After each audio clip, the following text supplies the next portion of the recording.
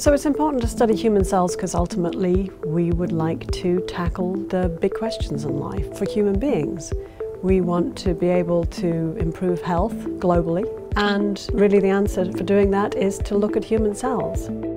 Paul Allen believes that to understand disease, we have to understand cells. So one of his goals is to understand cells in their normal and pathological context. One of the keys to understanding cells is how they're organized. Every cell function is a result of some specialized structure acting in a specialized place.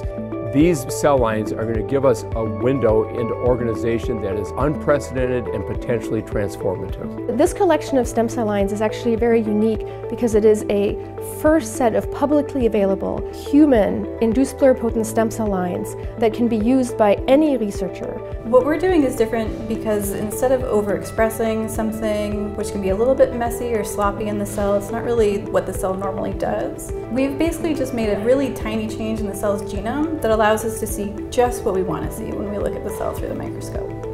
We go about gene editing using the CRISPR-Cas9 technology, where we use basically a molecular scissors, which is Cas9, to cut the DNA in our genome where we want to cut it. And then we introduce this sequence for the fluorescent protein. And by doing that, we have created this gene-edited cell line.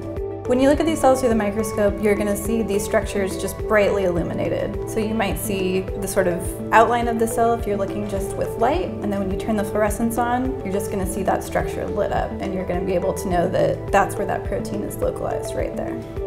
These cell lines will help us eventually understand disease, because first we have to understand what a normal cell behaves and looks like, and then we can introduce things we know create disease. This will give us very clear targets for drug discovery. The creation of these cell lines is an incredible team effort because you need to have experts in gene editing, in stem cells, in molecular biology, in genomic analyses, in cell biology, and in microscopy to even look at these cells and figure out whether they're behaving normally. We're doing everything in our power on the scientific side as well as on the business side to make these lines as accessible and as easy to use as possible. This is potentially a game changer in the cell science community, and so to be able to play a part in helping actually move that from our Allen Institute building out into the rest of the world, it's really fulfilling. This is something that is really going to make a difference to the cell biology community because as the induced pluripotent stem cell becomes a new model for cell biology, these cell lines permit people who would not normally have access to this field to enter the field. I hope what people say is that this is the tool they were looking for to do their experiments, so they can really understand how their favorite protein or favorite pathway works in a normal cell.